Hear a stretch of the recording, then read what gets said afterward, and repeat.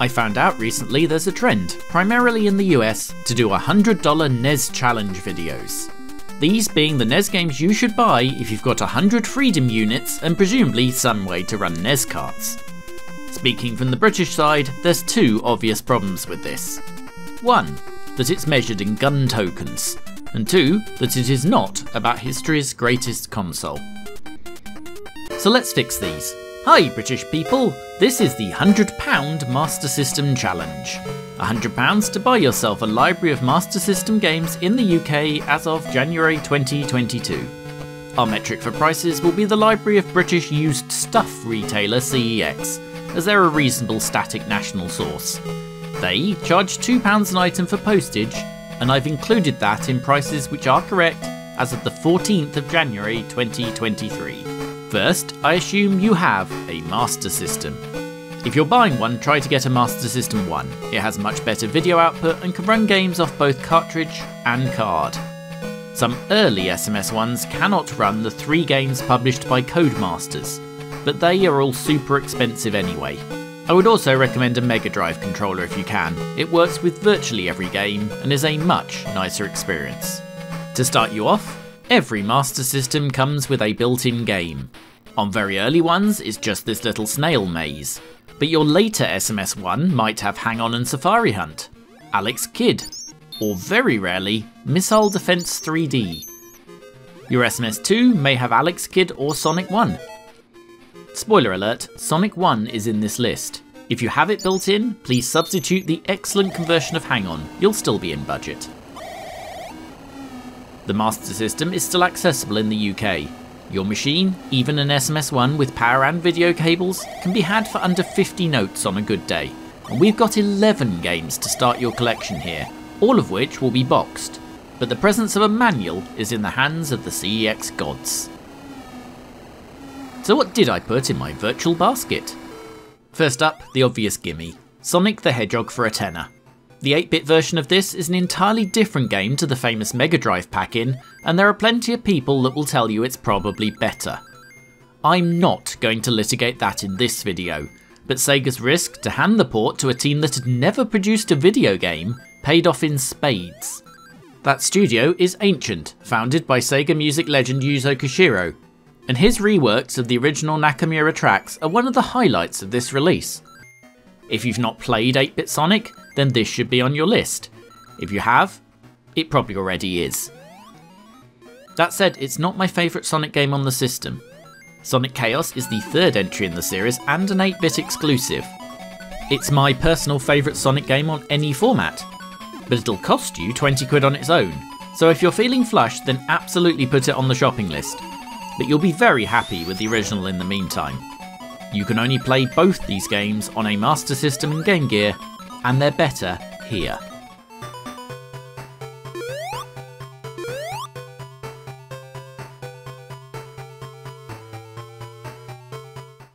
The Master System insiders know what's coming, but the other obvious name to those in the know is still the gaming bargain of the century.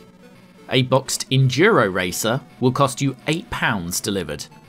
Enduro Racer is a semi-loved Sega coin-op and can basically be considered hang-on with an attitude problem. I'm not really a fan of it in the arcade or any of the attempts to straight convert it to various systems. For Master System though, Sega created a spiritual sibling in the form of an isometric excite bike of a thing. The gameplay is simple, really you're just going left and right and timing your wheelies on the jump to keep the speed up.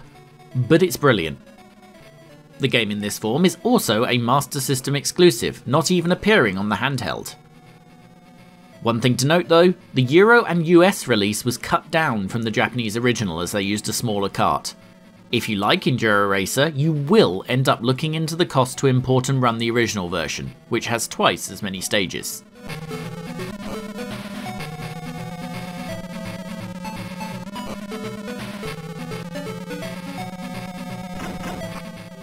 Another Master System exclusive, and one very few people have heard of. Battle Outrun is the most unique game in the series. Rather than being the classic multi-route sun-filled racing game, Battle Outrun is actually a knockoff of Chase HQ, and its obscure nature makes it cheaper than either Chase HQ game on the system, both of which it's better than. A little more forgiving than those games too, probably thanks to not having an arcade parent. Battle Outrun even has a fairly comprehensive upgrade system to upgrade what is very clearly a Ferrari F40. It's a lovely example of an 8-bit driving game, and for £12 delivered it's a great little conversation piece too, because everyone loves discovering an Outrun game they never knew existed.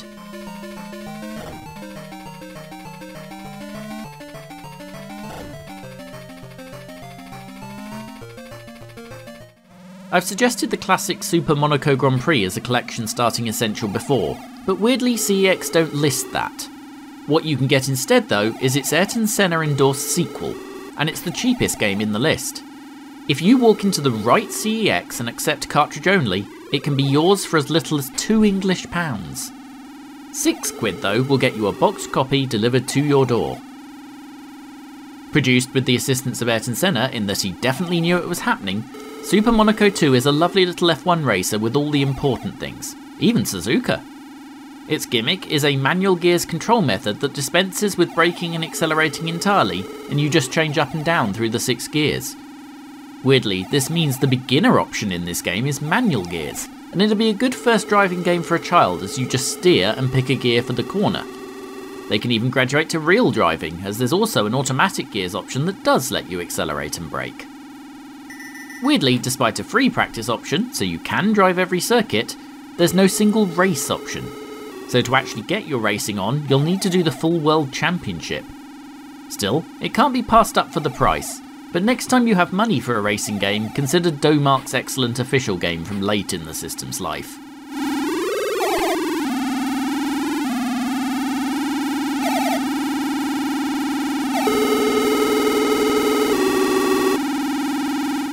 Another gimme for the SMS aficionado this, and another one where the 16 and 8-bit versions are very different games. Like Sonic, a reasonable contingent will tell you this is better than the Mega Drive one.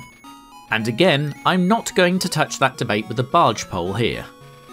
What Castle of Illusion on the old Master Saster certainly is though, is a very entertaining and brilliantly imaginative platform romp. The kind of game that has more ideas in its first level than some games manage during its entire run. The main game is deep and lengthy, and you can waste a lot of time exploring the levels. The whole thing has a huge dose of the Disney charm, and the Master System's graphical capabilities are entirely suited to the task. Plus, if you have little ones or just want to say you completed a game, there's a practice difficulty that, trust me, you'll be able to complete, possibly during the time it takes your tea to brew.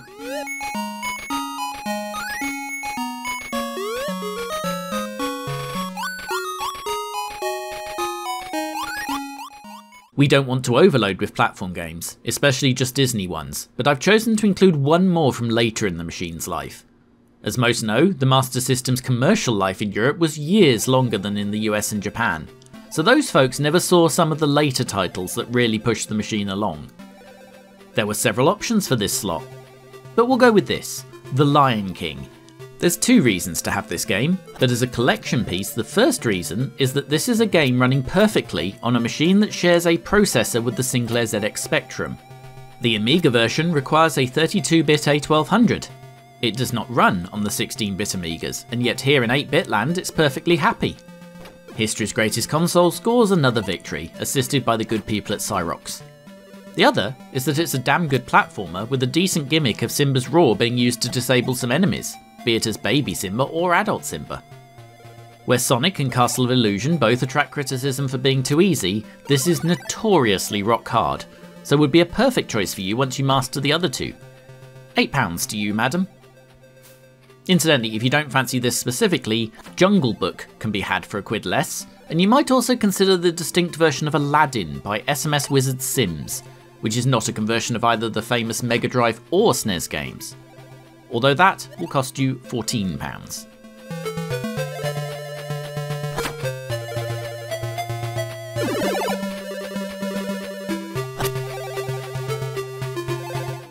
Okay, platformers be damned. Time to go for a game where I will absolutely say the Master System version is better than the one on its bigger brother. G-LoC. If you know your games, you might consider G-LoC looks a lot like Afterburner, and it is. Some consider it a spiritual sequel. The arcade machine had a gimmick where the cabinet could rotate the player through a full 360 degrees and leave them hanging upside down if they liked. The SMS version is again converted, much like Enduro Racer, as an 8-bit game rather than a perfect replica, and it benefits from this to become a stonking dogfight sim that fair flies along even on this hardware. I've said it's better than the Mega Drive version, but it's also better and cheaper than Afterburner. It's the connoisseur's choice.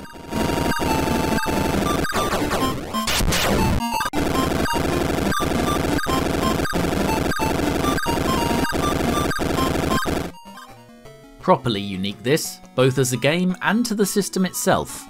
Basketball Nightmare is a game about a high school basketball league, and I know already your hand is drifting towards the next chapter button like it's the remains of a half-eaten packet of crisps. Stick with me though, because through the course of a relatively simple game of Basketball Nightmare, you're going to be playing teams consisting of wolfmen, turtles, vampires, witches, and I'll give you one guess. Wrong. Tengus. Literally heavenly dog. It's a fever dream of a game that's already a delight just based on this information. None of this would matter if it were a bad game though, but while simple, Basketball Nightmare plays a good match with its 2-button control system. It's got passing, jumping and a decent shooting mechanic, and it's more than possible to steal the ball. The dunk animations are absolutely stunning for an early game on this system too, although of course when a game is going to feature 20+ scores then they do get a touch repetitive. It will also introduce you to another signature characteristic of the system. The Spectrum has its colour clash, the C64 has its brown, the CPC has chinny vision, and the Master System has sprite tearing. It takes an incredibly skilled dev to avoid it when things get busy, and you'll see a lot of it during the busier sections of Basketball Nightmare. It doesn't matter though, this is a charming, engaging and simple sports game that I'd argue achieved a lot of what NBA Jam tried to, but 3 years earlier. Another one you can only own here, and for £8 you should own.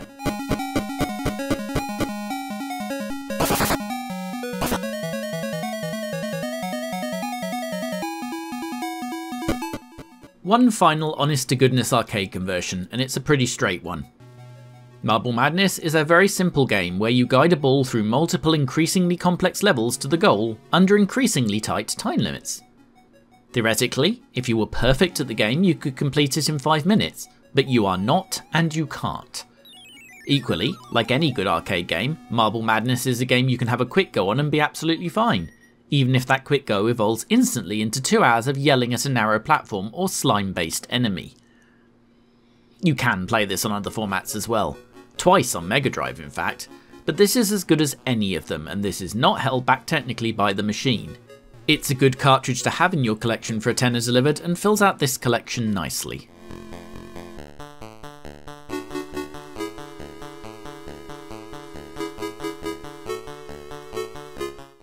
Speaking of filling out the collection, here's an oddball, and probably the only game here that's really a tribute to the Master System's Japanese origins. I've been aware of this forever, but was properly prompted to play it recently by 8-Bit Boy's weekly Master System challenge, which you should all really get involved with one of these days. Shanghai is a variant of Japanese tile game Mahjong. It's really very simple. You remove pairs of matching tiles 2 at a time from the tower-shaped stack. The only downside here is you can only remove tiles that can be slid out either right or left without being blocked in. What results is a game that is absolutely as addictive as, but more fun than classics like Solitaire. This Activision-derived version was released on everything in the late 80s, but this Sega port is one that endures, and is of course very accessible running on a console with just a controller. It was my obsession for most of the week of this challenge, and even though that's moved on, it's still the cartridge currently in the analog Mega SG I use to play most of my Master System games. It's perfect chill-out background fodder. If you're building out an initial collection, it's an oddball choice for £10 that could just suck up more of your time than anything else in this list.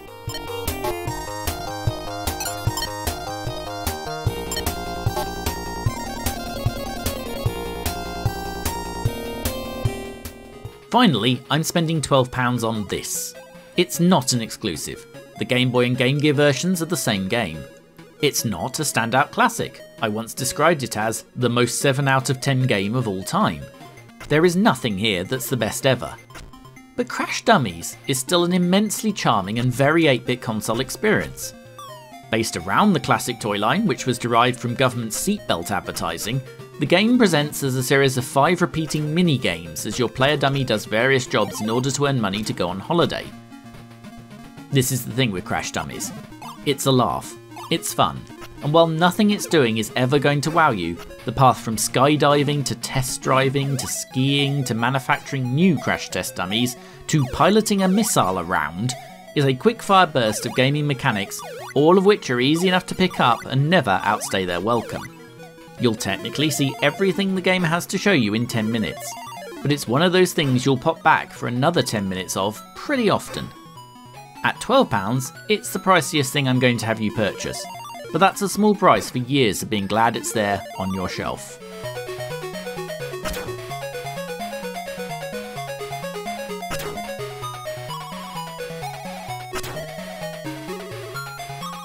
So that's 11 games for your £98, and maybe less if any of these games are in your local stores.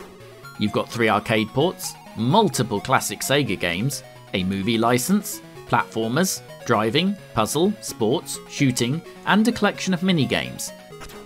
And if you're here as an alternative to the NES, only Marble Madness and Lion King appear on that system, and both are better here.